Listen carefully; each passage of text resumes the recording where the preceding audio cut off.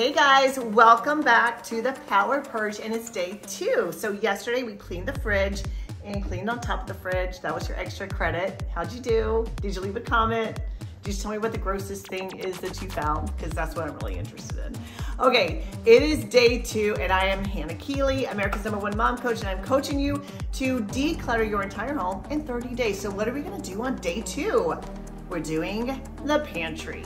Okay, now this is what I advise you to do for the pantry. Here's my pantry, and kind of jumbled up. You can see all the stuff, right? All the stuff. Things are not really where they're supposed to be, kind of mixed up. So here's what you want to do. We're going to do the same thing we did for our fridge. We're going to take everything off a shelf. We're going to clean it off, and we're going to put it back. But here's the deal. When you put it back, I want you to think like a grocery store. So for a grocery store, you've got like the oils together and the vinegars. Like these, like nuts don't go up here. Neither does the oatmeal. I don't know how this got up here, but what we're gonna do is organize all of it, and we're gonna put baking things together. We're gonna put canned foods together. Like, I don't even know where I got this from, but it shouldn't be sitting here with all the cans. So we're gonna organize it just like a grocery store. So when you look at it on the counter, I want you to think what goes on the shelf. What aisle in the grocery store is this shelf, or this part of the shelf, and put everything there. That way your mind, because you know how a grocery store is laid out. Your mom, you probably already know this, right? So we're just gonna organize our pantry the same way so everything is easy to find and it's accessible and it's organized. Now, what is going to be our extra credit?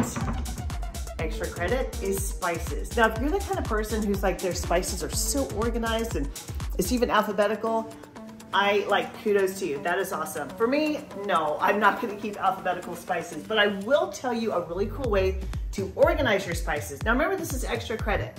If you want to just stop at your pantry, totally cool, but I got some diehard mamas out there, they're like, let's go, like, let's do the next level. So when you do your spices, I want you to think how to organize these, not alphabetical, but I want you to think something a little more simple. I want you to decide sweet or savory. That way, when you're making a recipe, you're preparing food, you know that you're going to go directly to that area. So for example, I'm gonna put like the cinnamon and the pumpkin spice together in one area. Okay, I'm not gonna put the mustard there, right? I'm not gonna put the basil there. I'm gonna put those in another area. Or you may want to organize it by brands if you like a specific brand. Another thing you can do sweet, spicy, and then combinations.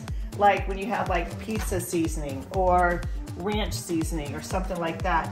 You may, or even like, you know, like a Mrs. Dash, something like that. You can put those in one area too. So it doesn't have to be confusing, because as soon as you get them all alphabetized, chances are a kid is gonna come in there and they're gonna make something and then leave it totally disorganized. That's okay. Make it simple, that way it's sustainable. Now for larger spices, like the Italian seasoning or the taco seasoning, you can keep all of these together in one spot so you know where they are. But the important thing is to keep it organized, and the true test of how well organized something is if you can access it immediately. So make it easy, make it work with you, but that's what we're gonna do. Day 2, we're gonna clean the pantry, organize it, declutter it, throw away all that old nasty stuff without any mom guilt. And for extra credit, we're doing the spices. So make sure you, again, tell me about the grossest thing you find and how the experience was for you, because we're all doing this together. So let me know in the comments, and make sure you subscribe so we can keep on doing this together. I'll see you later.